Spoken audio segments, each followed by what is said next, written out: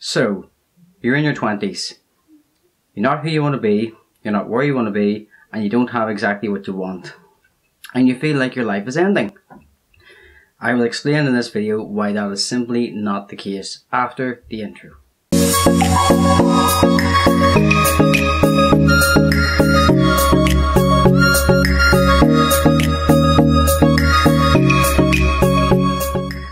Whenever you reach your 20s, you're correct whenever you feel like it's the end. You're right in that sense, but you're also wrong. You're right in the fact it's the end of your teenage years, your childhood, but it's also the beginning of your adulthood. This is the part of your life where you are transitioning from, being a teenager into an adult. And it can be really scary. It can be stressful. It's terrifying. Because you're not where you thought you were going to be. But that doesn't mean you're not going to be where you want to be. You'll notice things like maybe you're not interested in the same TV shows, games, hobbies that you were when you were younger. Instead, you're going to develop new ones. This is the part where you get to define your life. Your life is not defined by who you were and what you did before your 20s. It is not. Everything you said, did and learned back then, you can now put it into practice. This is the time where you want to start writing down a bucket list. What do you want to do and achieve by the time you reach 25? What do you want to do and achieve by the time you reach 30? And then with each passing day, you can look at that bucket list and you start to work towards them, your goals. That's the way around this. That's what I should have done. It's important to stay in a positive mindset and don't let those bad thoughts bring you down.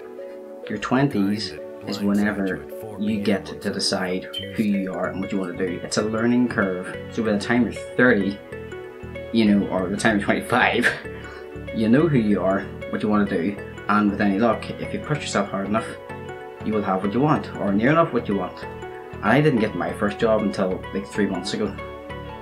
Before that, I did a lot of volunteering for organisations and never really got paid for it. The odd time I got, volunteering expenses, I was enjoying what I was doing, but I wasn't paid for it because it was voluntary.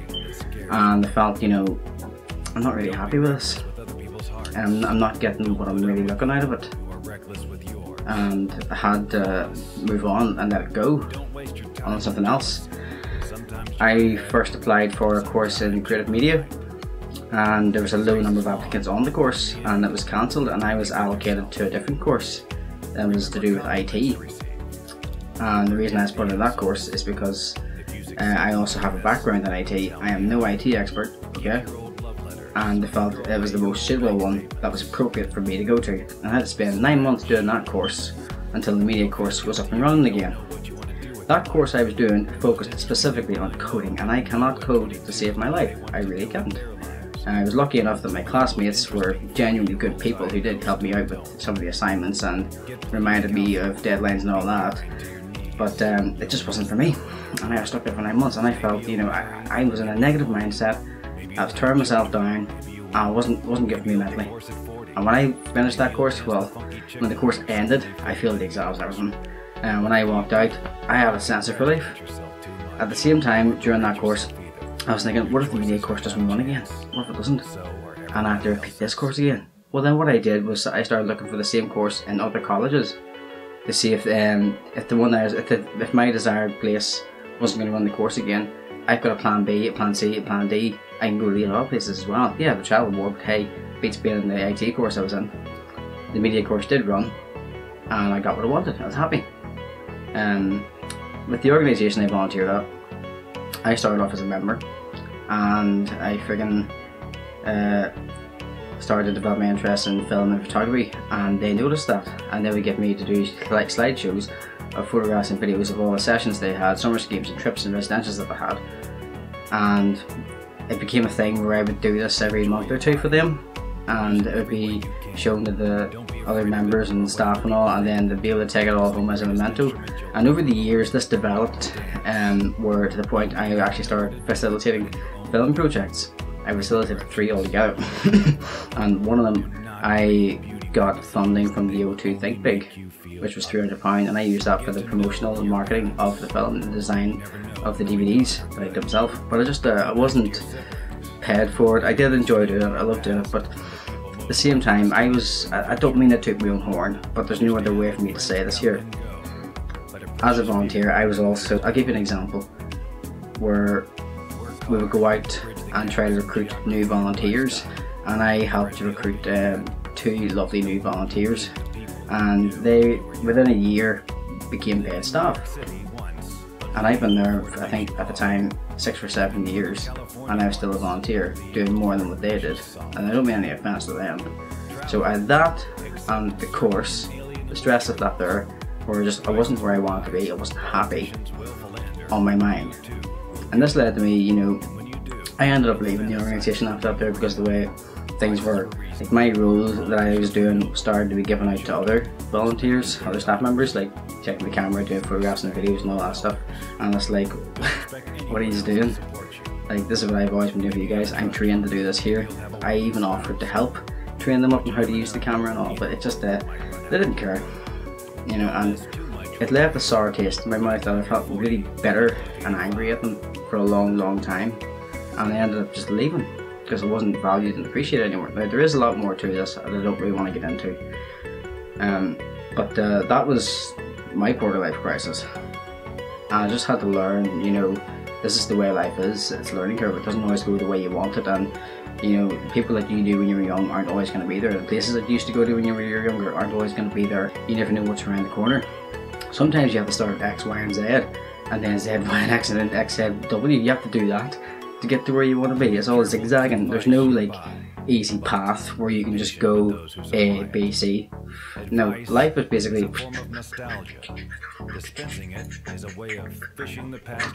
that's life. That is life. It's important to realize, you know, it's easy to compare yourself to other people who may have it all.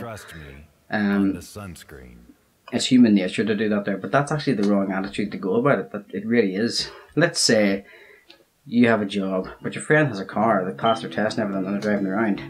You know, what if they don't have a job? They, you know, the job that they want, and you're looking at them going, you know, they've got a job, they've got a car, I've got a job, I have no car, I have no house of my own. They could be looking at you going, well, you've got a job, I like your job, I've got a car, yes, but I would really love to have your job.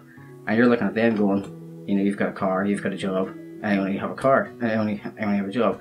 You know, it's very easy to do that there. It's very easy to forget the fact that, you know, everybody is comparing themselves with one another. It's important to realise that if you want, in order to get what you want, you have to work for it. And just because you're in your early 20s and you don't have what, you know, what your family and friends have or had whenever they were your age, it doesn't mean that you're never going to get it. It really doesn't. It took me a long time to realise that there. And I know there's people out there, and I've got friends, you know, who feel the exact same way. And I've tried, you know, to explain to them that, you know, it's nothing to worry about. But it didn't help, you know, with the situations that they were in. You know, they felt that there was no light at the end of the tunnel, whereas I was trying to help them see the light. It's a learning curve that we all must go through. It's not something I can just say, and then all of a sudden the light bulb moment clicks in their head and like, I know, you're right, and I'm going to do this. It's not as easy as that there. It's not.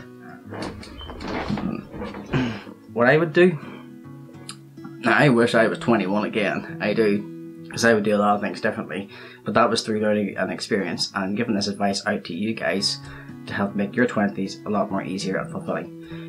Do not stress over the fact that you're not sitting where you want to be. Do not do that there. Instead, look on the positive side. This is a new beginning where you get to think what you want to do, plan it out, and then each day, you know, set goals for yourself, achieve those goals. If they don't go the way you want them to, sit down, reevaluate, why did that not work the way you wanted it to, and then try again. That's what life is about. There's times I drank quite a lot as well, you know, to try and get rid of those worries and fears, and it just made me feel worse. You know, and then when I went off the alcohol, I sat and just reapplied myself.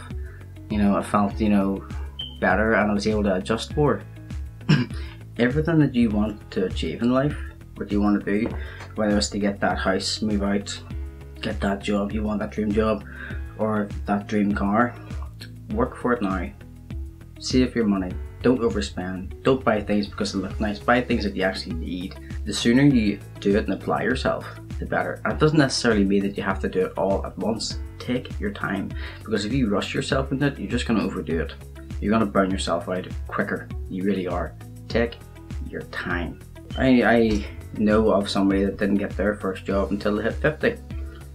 Some people don't get married until they're in their 50s. Some people don't get married until they're in their 40s. Some of them get married in their early 20s and they live happily ever after. Some of them don't. You know, there's no time limit. There's no deadline as to whenever you have to achieve your goals and be that right person. You know, the more you think and stress over it, if you sit in that state of limbo where you're like, how do I do this here? I'm not good enough. If you keep doing that, you're not going to achieve anything. But whenever you sit down and apply, plan out what you want to do and achieve those goals, you know, you may not be exactly where you want to be, but every time you do that, you're getting one step closer to where you want and need to be. It's not easy, especially everybody has personal problems going on in their life, you know, whether it be family, friends, work, relationships. Everybody has that there, but it's up to you to find, you know, your way around it.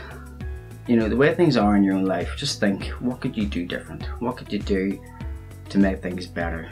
How can you work around this? You know, Rome wasn't built in a day. It really wasn't. And that's what you need to keep reminding yourselves of. It's good to push yourself. If you have the energy to do it, go and do it. But then there will be days where you'll feel exhausted. And those days you feel exhausted, take a step back and rest, relax, read a book, go to the pool, sit in the sauna, go to the steam room, go for a walk, go for a run, you know. And just because you're doing that there, don't allow your thoughts to come in and say, you're not doing what you're meant to be doing. You know, you are.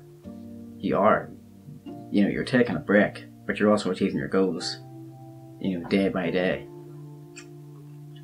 I really hope that what I've said does resonate with a lot of people and actually helps them realize that just because right now you're not sitting and doing what you want to do doesn't mean you've failed at life. There's more to life than friggin' being a millionaire, having that dream home, or, you know, being the best that you can be, being the most successful as you can be. There's more to that. You know, there's little things as well, you know, like your family, friends and relationships, pets.